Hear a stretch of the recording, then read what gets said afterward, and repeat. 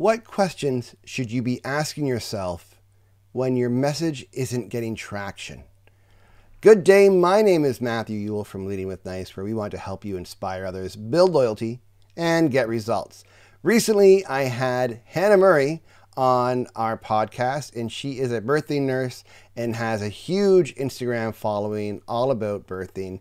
And I wanted to find out from her, how do you get a message like birthing out there when it's not like how do you get that message out there and build the following? Because lots of people are having babies. Lots of people talk about having babies. So how do you build and share a message that gets through all the noise? And she had some great tips. Now, before I go further, I do have to say, because we talk about this in the podcast, if you're a regular listener here on Leading with Nice, Hannah is the sister of Naomi, who works here at Leading with Nice. They're both wonderful.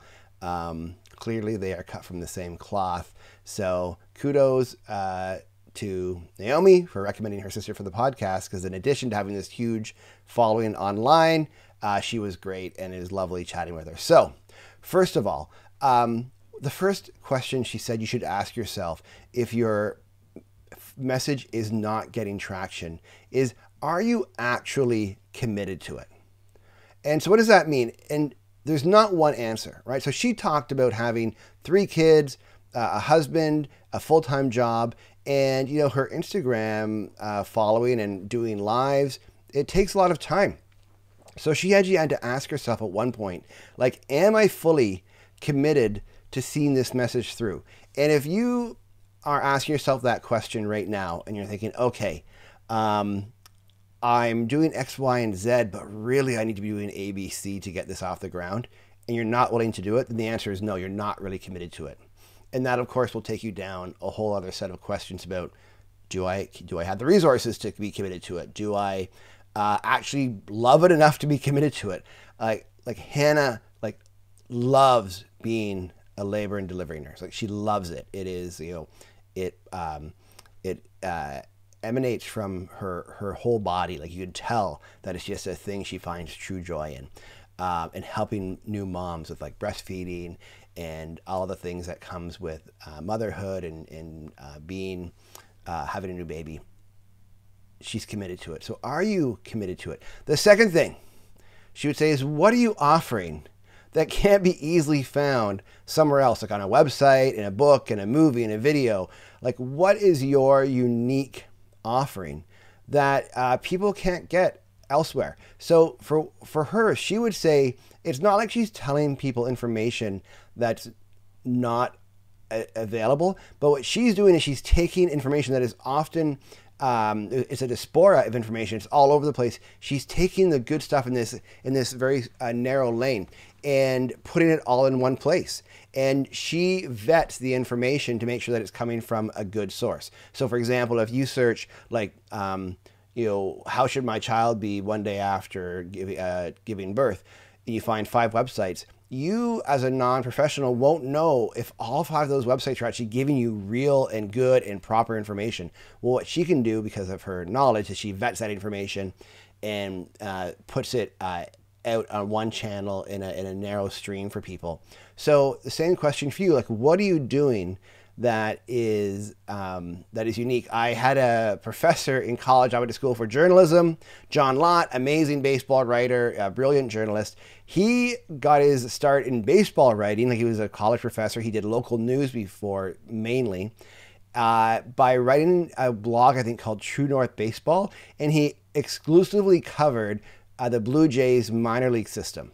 And nobody else was doing that. And it's funny because I remember he would tell me about players. He's like, oh, watch for this player. And 3 years later, boom, they're I think Sean Green was one back in the day that he had said is going to be a big deal. Carlos Delgado, that era. So, what are you doing?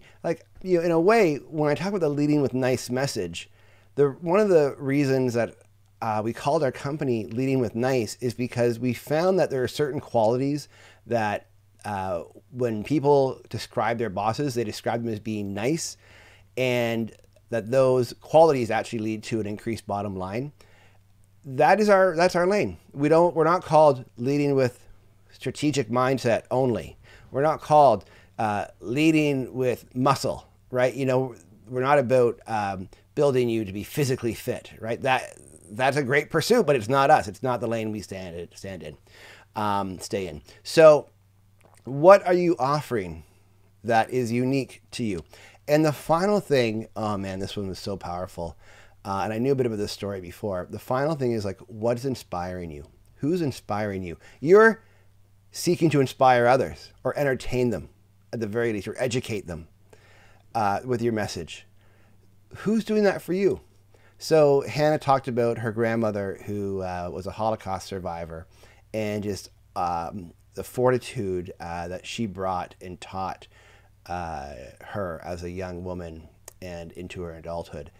And it was just, that's what she drew a lot of inspiration from her. So I'd ask you, like, who inspires you? You know, you see over my shoulder here, I have a couple of books. I do a lot of reading. I love to keep up and current on leadership and strategic communications, thinking and writing. So that's where I get inspired from. I love reading articles and seeing YouTube videos that talk about trends. That's what inspires me. What is inspiring you? Who is inspiring you? I have a few friends too that, one of my friends, and I work with him, Chris, when we talk, sometimes we know we're in a moment of, we're just talking about ideas. We're not going to maybe do anything with them ever, but it's inspiring. And that's good. Not all the time, obviously, but that's good. It's inspiring for me. So I hope this has been helpful. If you are having problems with your messaging, if you need clarity or help with that, if you don't really know a process to help you discover what makes your message unique or how to pick out the things that are unique, yeah, let us know. We'd love to help you with that. leadingwithnice.com. You can send us a message. There's that little fun thing in the corner where I'm waving. Click on it, send a message through that, or an email, or here on this platform. And until next time, I hope you have a great day, and I look forward to seeing you again in the next video.